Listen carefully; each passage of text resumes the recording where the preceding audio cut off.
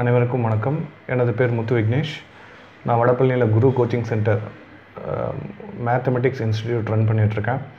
So இன்றைக்கி மெயினாக இந்த வீடியோ போடுறதுக்கு நோக்கம் என்னென்னு பார்த்தீங்கன்னா, ஸ்டூடெண்ட்ஸ்க்கு வந்து ப்ராபபிலிட்டி அண்ட் கியூயிங் தியரி அப்படின்னு ஒரு சப்ஜெக்ட் இருக்குது. அவங்களுக்கு அதில் இம்பார்ட்டன்ட் கொஸ்டின்ஸ் கொடுக்கலாம் அப்படிங்கிறதுக்காண்டி தான் பண்ணுறேன். இந்த ப்ராபபிலிட்டி அண்ட் கியூயிங் தியரி அப்படின்னு பார்த்தீங்கன்னா நிறைய ஸ்டூடெண்ட்ஸ் அரியர்ஸ் வச்சுருக்காங்க.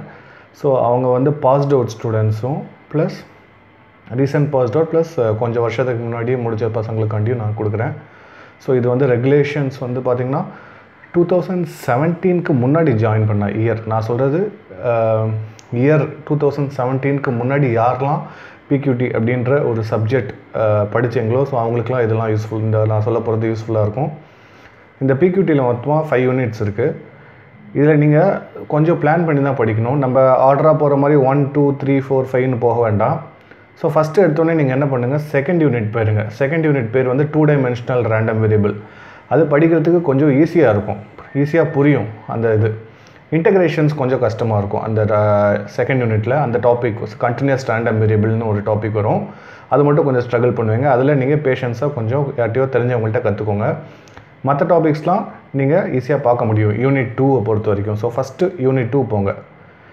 நெக்ஸ்ட்டு இந்த யூனிட் 2 முடிச்சதுக்கப்புறமா யூனிட் 4 போங்க. யூனிட் 4ல் வந்து பார்த்திங்கன்னா 3 டைப் இருக்கும். Type 1, type 2, type 3. Single server with finite capacity, multiple server அப்படின்ற மாதிரி 3 டாபிக்ஸ் இருக்குது மொத்தம். அந்த 3 டாபிக்ஸும் நீங்கள் படிச்சுக்கோங்க.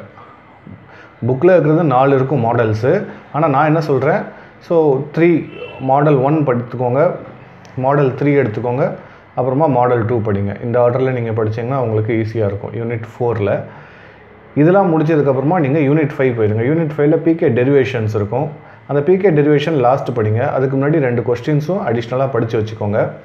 அது வந்து பார்த்திங்கன்னா ஜாக்சன் ஃப்ளோ அப்படின்ற ஒரு டாபிக் சம்ஸு, அதோட ப்ராப்ளம்ஸும். அதுக்கப்புறமா அதுக்கு முன்னாடி வர டாபிக் வந்து பார்த்திங்கன்னா பிளாக்கேஜ் வித் பிளாக்கேஜ் அப்படின்ற மாதிரி இருக்கும்.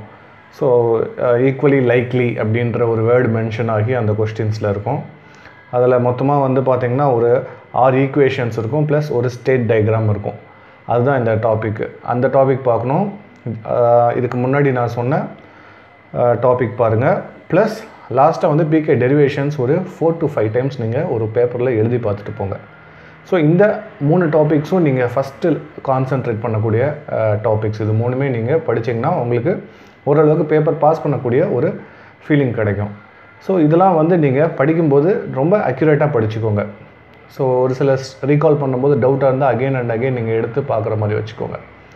இதெல்லாம் படித்து முடிச்சதுக்கப்புறமா நீங்கள் 3rd யூனிட் வாங்க.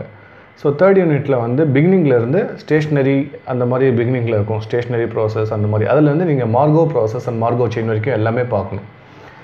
அது வரைக்கும் பார்த்தீங்கன்னா மினிமம் ஒரு 8 மார்க் கேரண்டீட், இல்லை சம்டைம்ஸ் ரொம்ப ரேராக தான் 16 மார்க் அந்த டாபிக் வரைக்கும் பார்த்தீங்கன்னா. இப்போ நான் சொன்ன இந்த 4 யூனிட்டுமே நீங்கள் படிச்சிங்கன்னா உங்களுக்கு பாஸ் ஆகக்கூடிய ஒரு கான்ஃபிடென்ஸ் கிடைக்கும் கண்டிப்பாக. இதை வச்சு நீங்கள் பேப்பர் ஃபேஸ் பண்ணலாம். ஃபஸ்ட் யூனிட் ஏன் படிக்க வேண்டாம்னு சொன்னேன் அப்படிங்கிறதுக்கு ரீசன் நான் சொல்லிடுறேன். ஃபஸ்ட் யூனிட் நீங்கள் ஃபுல்லாக ஸ்டார்டிங்கில் என்டர் பண்ணிங்கன்னா நிறைய டிஸ்ட்ரிபியூஷன்ஸ் இருக்குது. டிஸ்ட்ரிபியூஷன்ஸுன்றது டெரிவேஷன்ஸு, அந்த டெரிவேஷன்ஸோட சம்ஸ் இருக்குது. ஸோ அப்படி அந்த இது பார்த்திங்கன்னா லென்த்தியான டாபிக்ஸ் போய்கிட்டே இருக்கும். ப்ளஸ் கொஸ்டின்ஸ் வந்து பார்த்திங்கன்னா இதுதான் கேட்பாங்கன்றது வந்து கட்டாயமே கிடையாது. எதுனாலும் கேட்கலாம் கொஸ்டின்ஸ் ஃபஸ்ட் யூனிட்டில் பொறுத்த வரைக்கும். ஸோ ஃபஸ்ட் யூனிட்டில் நீங்கள் நிறைய நேரம் டைம் ஸ்பெண்ட் பண்ணிவிட்டு அப்புறமா நீங்கள் டிசப்பாயின்மெண்ட் ஆகாமல் இருக்கிறதுக்காண்டி நான் இந்த மாதிரி ஒரு ஐடியா சொல்லியிருக்கேன். ஃபஸ்ட் யூனிட்டில் நீங்கள் படிக்கணும் அப்படின்னு ரொம்ப விருப்பப்பட்டீங்கன்னா என்ன டாபிக் படிக்கலாம் அப்படின்னா வந்து 1 டைமென்ஷனல் ரேண்டம் வேரியபிள் அப்படின்ற ஒரு டாபிக் இருக்குது. அதில் discrete as well as continuous models இருக்குது. அது மட்டும் பார்த்துக்கோங்க. ப்ளஸ் இந்த மாதிரியான ஒரு கஷ்டமான சப்ஜெக்டாக நம்ம ஃபேஸ் பண்ணும்போது என்ன பண்ணணும்னா 2 மார்க்ஸோட ஹெல்ப்ஸ் எடுத்துக்கணும். 2 மார்க்ஸில் previous year 5 years question paper எடுத்துகிட்டு அதில் இருக்கிற 2 மார்க்ஸ் எல்லாத்துக்கும் நீங்கள் தனியாக நோட்ஸ் ப்ரிப்பேர் பண்ணி டெஃபினிஷன்ஸு எதெல்லாம் ரிப்பீட் ஆகுதோ அதெல்லாம் நீங்கள் படிச்சுக்கோங்க. 2 மார்க்ஸ் என்ன கேட்டால் 4, 5 as well as யூனிட் 2 இந்த 3 யூனிட்டு நீங்கள் கான்சன்ட்ரேட் பண்ணிங்கன்னா ஓரளவு நீங்கள் எழுதி பாஸ் பண்ணிடலாம். ஸோ இந்த ஆர்டர்லேயே நீங்கள் படித்து எழுதுறது பிக்யூடிக்கு ரொம்ப பெட்டராக இருக்கும். ஸோ இது பண்ணிங்கன்னா நீங்கள் பாஸ் ஆகிடலாம்.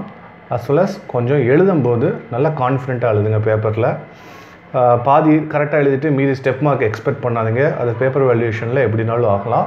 ஸோ அந்த மாதிரி வேவரிங் இல்லாமல் நம்ம எழுதுறது கரெக்ட் அப்படின்ற மாதிரி ஒரு கான்ஃபிடென்ஸ் ஜென்ரேட் பண்ணி வச்சுட்டு அப்புறமா நீங்கள் என்டர் ஆகுறது தான் பெட்டர். ஓகேங்களா? So thank you very much. So இதை வச்சு நீங்கள் ட்ரை பண்ணி பாருங்கள், சொல்லுங்கள். தேங்க்யூ.